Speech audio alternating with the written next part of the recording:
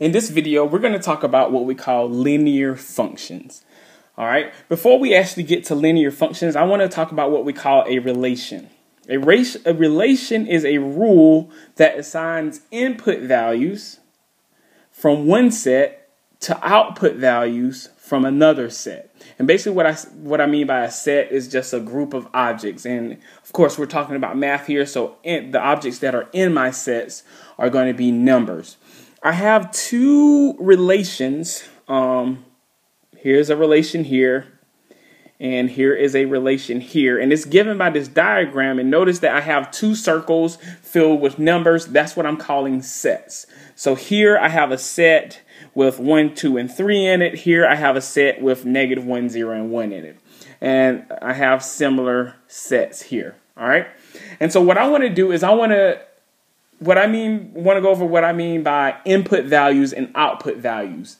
Notice here my arrows are taking, for instance, this 1 right here. It takes it to this other set and assigns it to -1. It takes 2 and assigns it to -1, and it also takes 2 and assigns it to 0, and it takes 3 and assigns it to 1. Notice that my arrow is going from this set right here to the second set, all right? And that's what I mean by input values. These 1, 2, and 3 would be my input values, and my output values will be the -1, 0, and 1. All right. Now this is a relation. All right. It assigns input values to output values. That's the only requirements that I have for relations. So both of these, this is a relation, and this diagram here is a relation. All right. Now notice the difference between these two relations here. In this relation to the right, I have 1 getting assigned to 0. I get 2 getting assigned to -1, and 3 getting assigned to 1. Right? Input, output. The difference here is in the fact that here 2 gets assigned to not just one number, but it gets assigned to 2 separate numbers. And that's the difference between something being just a relation and something being a function. Since each of these numbers or these input values in this relation here gets assigned to exactly one output, we're going to call this a special relation, which is a function. All right. And so this one to the right will be a function. This one is not a function. And it's all because of this 2 here. It gets assigned to 2 separate numbers. And so if I want to write a definition of a function, it is a relation for which each input value, and for our purposes, we're going to be using x mainly as our input value, gets assigned to one and only one output value, and our output values are our y values. And so since that happens here and it does not happen here, that one is a function while the other is not a function. Some other terms that we want to know in relation to functions are 2 terms, domain and range. Your domain is your set of all input values where your function is defined. And so here, my input values are 1, 2, and 3. Notice that they are on this side of my arrow. And my range will be the output values, which is -1, 0, and 1. All right. Once we know that something is a function, like when we deal with equations, instead of using the variable y, what we're going to start using is replacing y with f of x. That's an f with the parentheses in it, and after it with x in the parentheses, it's read f of x. That means that this is a function of x. And we're going to look at examples where we see this a little bit more so it won't be so abstract. What I want to do is I want to give you a set of ordered pairs, right? So above up here, I gave you a set of numbers in sets, and I told you what the input was and I told you what the output was, right? And so when we're dealing with ordered pairs, we can do the same thing without having that picture. All we have to remember is that our x values or our x coordinates are considered our inputs, and our y coordinates are considered our outputs. And as long as each x value, from this definition up here, each x value gets assigned to one and only one y value, then we know we're good and it is a function. All right. And so in this example, I have the ordered pairs 2, -2, 1, -1, 0, 0, 1, 1, and 2, 2. And so basically what I want to determine is, hey, well, let me look at all of my x values. And so, I mean, you can draw a picture if you want. I have a 2 here as an x value. I have a 1 here. I have a 0. I have a 1 up. I already wrote 1 right there. And I have a 2 as an x value up. I already wrote 2 there, right? So these are all my inputs. All right. And what I want to do is make sure that they get assigned to one and only one output. Well, my output for this 2 is -2, right? That first one. The output for this one right here is a -1. The output for the 0 is a 0, right? That's the y coordinate. But if I go even further, this is a 1, and it also gets assigned to 1. So not only does it get assigned to -1, it also gets assigned to +1. Uh-oh, this 1 does not get assigned to just one number. It got assigned to 2 numbers. So I know that this is not a function. All right. Every x value can only have one y value. And if you keep going, you would notice that 2 also gets sent to a +2. Right. And so that definitely makes sure that this is not a function. So this is only a relation. It is not a function. So each input, remember your x values are your inputs, gets assigned to one and only one output. And that makes something a function. All right. Well, I'll go ahead and tell you that every single linear equation except vertical lines are considered linear functions. All right. And the reason for that is because the definition of a linear function is a function that can be written in the form f of x equals mx plus b. That means that it has a slope, or you can tell what the slope is. If there's a line that has a slope, then it is considered a linear function. All right. Notice that this is very closely related to our y equals mx plus b. But remember, I said that when we're dealing with functions, instead of using y, we're going to use f of x. All right. So I do want to remind you that this means that our slope exists. All right. And so the only type of line that we've studied so far that had an undefined slope was vertical lines. All right. And so vertical lines, I said linears. Vertical lines aren't linear functions because they don't have a slope, and I cannot write it in that form right there because the slope is undefined. All right. One thing we want to do is to evaluate linear functions. And what I mean by evaluate, as I've stated over and over before, is that we want to substitute the value in for the variable and then simplify, right?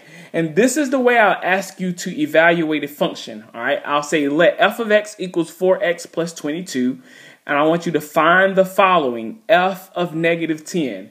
Notice I did not use the word evaluate like I did when we looked at linear expressions. All right, since I have function notation, if you notice that -10, right, normally I will write this as f of x, but now that 10 is in that -10 is in the place of the x. And so since this x is replaced by -10, then everywhere I see an x here, I'm going to have to replace it by a -10. And so if I do that, I'll get the f of -10 equals 4 times -10 plus 22. Well, that is -40 plus 22, and -40 plus 22 is -18. All right, so f of -10 is -18. That's evaluating, and that's using what your knowledge of what an input means. All right, and so here we're using our input, that -10 for x. Okay. All right. not only can we evaluate linear functions, but we can create a linear function if we know certain characteristics of that linear function. For example, in this example, I want to create a linear function whose graph has a slope of 1/2 and a y-intercept at 0 2/3.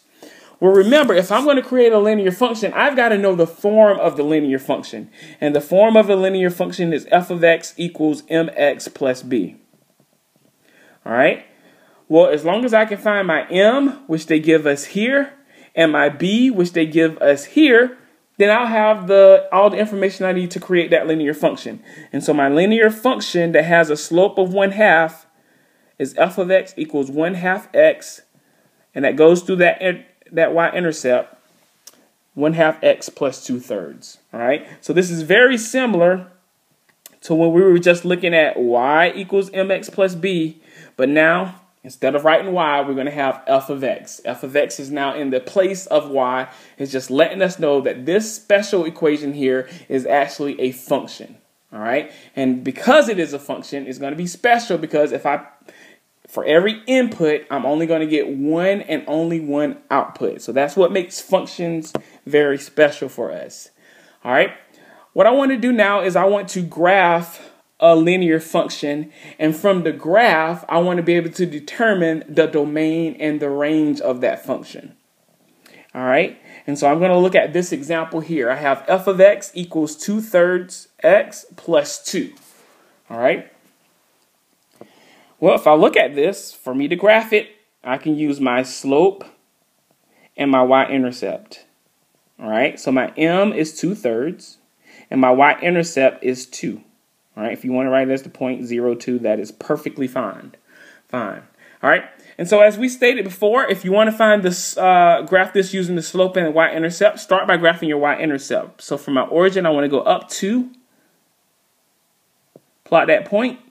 And then I have my rise over my run here. That means I'm going to go up 2 units and then to the right 3 units. And so if I go up 2 units and to the right 3 units, up 1, 2 to the right 3, I have this point right here. All right, again, up 1, 2 to the right 1, 2, 3. And I have that point there. And so what I've done was I've graphed, connect this with a straight line, and I'm going to do a thick line so that it actually looks right. Instead of looking, and it still looks a little, it's okay. All right, and so I've graphed my line, and now what I want to do is I want to find the domain, and I want to find the range. And anytime I write the domain and the range, I'm going to use interval notation, all right? And remember, interval notation, we use that when we were dealing with inequalities, all right? But we're always going to use it when we are looking for domain and range.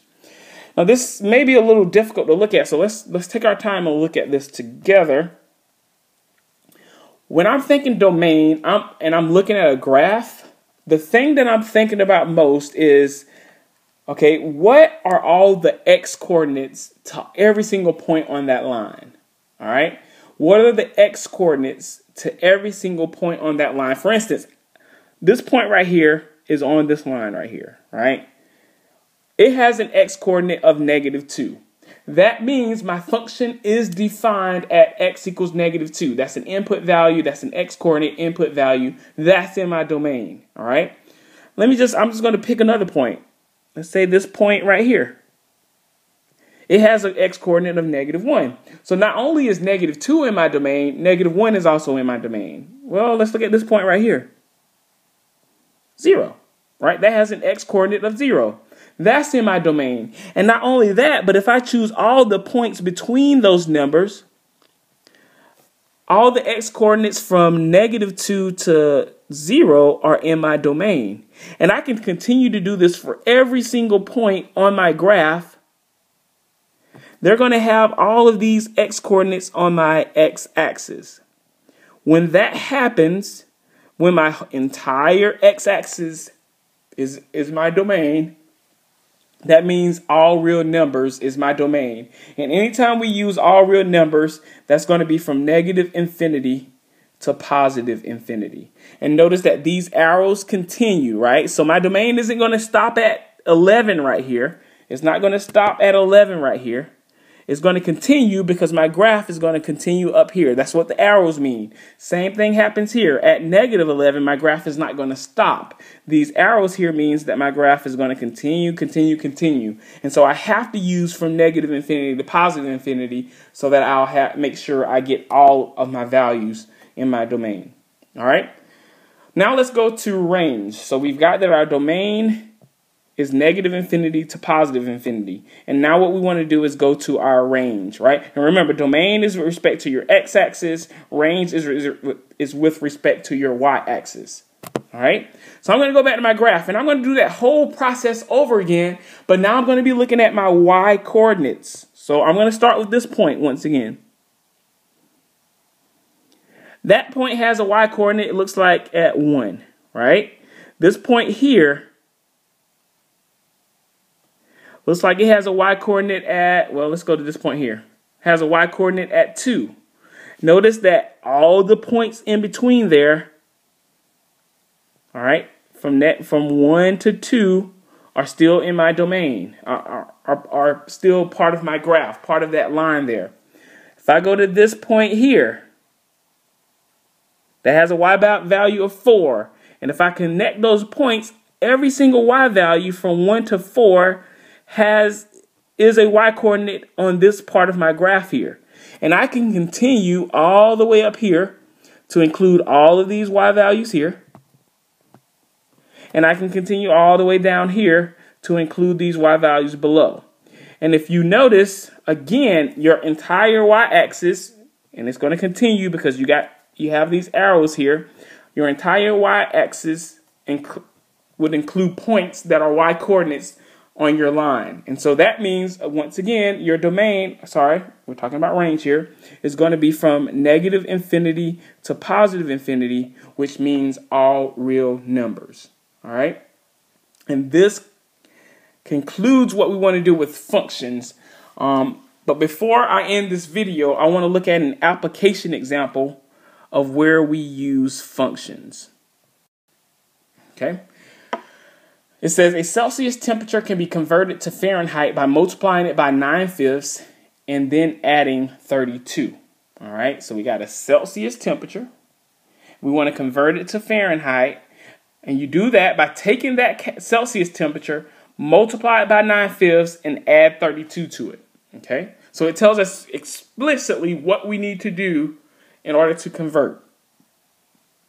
So part A here says, create a function capital F of x that converts a Celsius temperature x to a Fahrenheit temperature.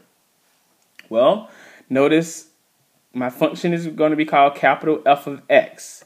Notice my Celsius temperature is x. So I'm going to take x, right? So a Celsius temperature can be converted to Fahrenheit by taking it, well, it is x now. So taking x, multiplying x by 9/5 and adding 32 to it. So I get 9/5 multiplying by my Celsius temperature and add 32 to that, and that will convert my Celsius temperature into a Fahrenheit temperature. All right, so that is my function. F of x equals 9/5 x plus 32. Now what I want to do is go to part B.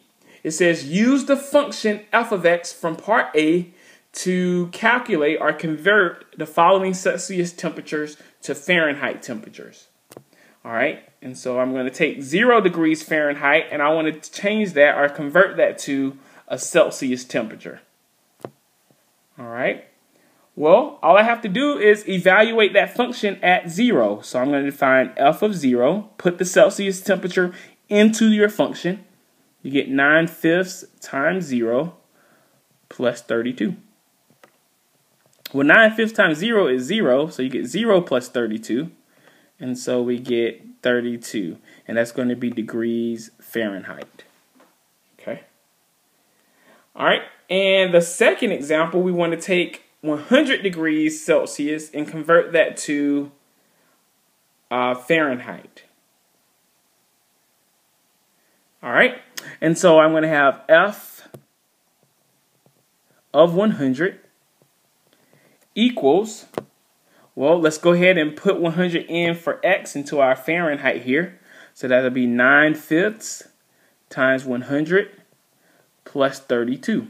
All right, and if you don't have a calculator, right, 5 goes into 120 times. And so 9 times 120 is 180 plus 32. And 180 plus 32 is 212. And that'll be degrees Fahrenheit. All right, and so this concludes our video on functions.